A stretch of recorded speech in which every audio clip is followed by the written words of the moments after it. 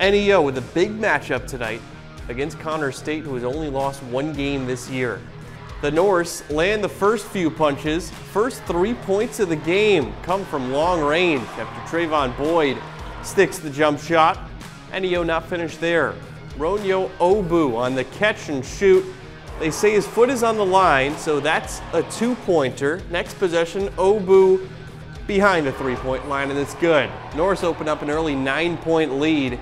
Cowboys not going to go away that easy, though. Antonio Green connects from long range. The Cowboys go on a big run to take a 5-point lead. Right before halftime, Damani Barley breathes some life into NEO. First, he hits the 3 from the corner. That cuts the lead to 1. Then off a steal, Barley with the no-look backdoor pass to LeBrie Williams Jr. That gives NEO the lead going into halftime, and NEO goes on to win 80-77 on a last-second 3 from James Locke. The streak is still alive.